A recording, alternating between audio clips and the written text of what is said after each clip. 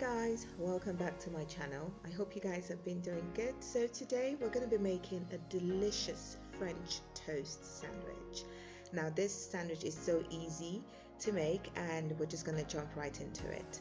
So basically I started out with all of my ingredients laid out here.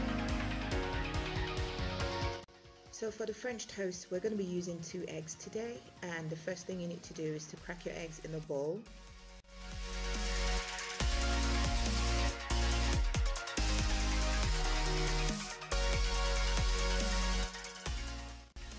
And you now need to mix it in.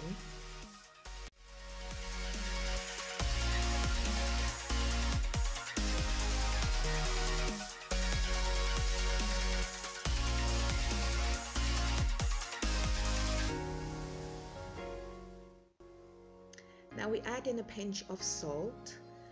This French toast is so delicious and so easy to make. You literally would have the most delicious sandwich in no time. Now it's time for the bread, so you basically need to just cut your bread into 2 equal halves.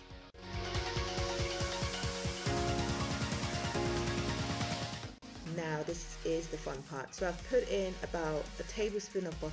You just need to make sure your frying pan is coated all the way through so you don't get a sticky mess on the bit.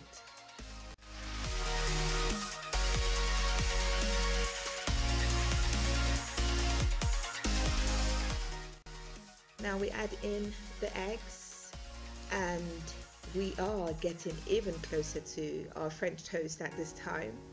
So you just give it a bit of a swivel it around the pan just to make sure your egg is quite distributed evenly, and then you add in the bread. Now you're dunking the bread in, making sure the egg is getting quite soaked in it, and you do the same for the other half.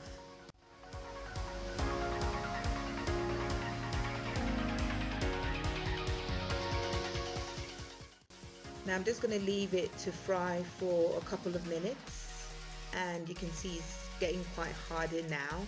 So I'm just lifting out the egg from the pan just to make sure it's not sticking to it, and then we're going to give it a big flip. And in goes our gorgeous yummy cheese. Now for this sandwich I used cheddar cheese and I used grated cheese, but you can use any cheese you've got available at home. And then I've put in my tomato sauce as well.